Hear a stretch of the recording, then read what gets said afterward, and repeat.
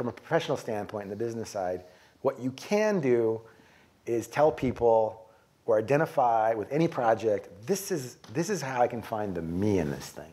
This is what I can do. This is what I would bring to it. And that's it.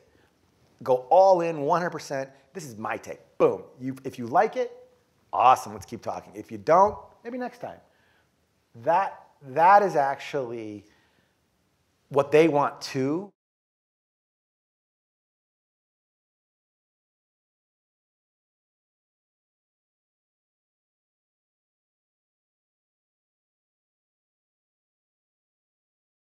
Really talk to Sergio, and what's your dream, Sergio? Like, you start all this, we're here because of you, this is the seed you planted, your dream's being realized, but what's next? What do you want more than anything right now? I just want teachers to be valued more. Oh, you know? And in that conversation, he came back to what he said in the very beginning, which was, I want it to be positive. I want it to be inspirational. Like, and when we talked to Paloma, she said the same thing, which was, and really it was her thing was my North Star. Her life was never better than that year in that place, and she missed it so much. And what do you think about your life becoming a movie? Oh, I know, you know, they're going to change some things, but I just would like people to consider this method, like that what Sergio did is a way.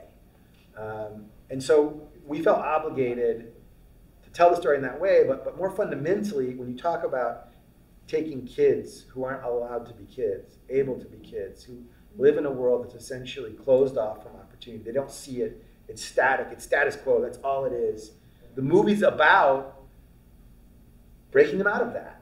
And that's inspirational. Like he has to inspire them.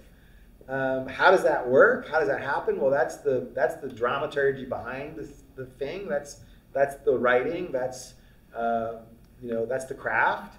But that's what we want to focus on. I think the assembly or the first cut sets the tone of how you're going to work with the director. Somewhere between, probably about 30, 40 minutes into it, I just started crying. And I just cried the whole way through. And he was behind me. I didn't look back one time. I remember I never looked at him.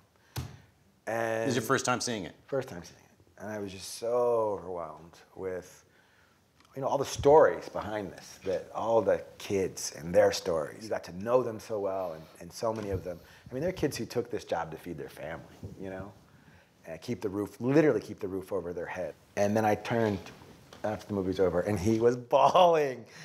I was like, okay. From your own work. I love it. Okay, so we got something? He's like, I think so.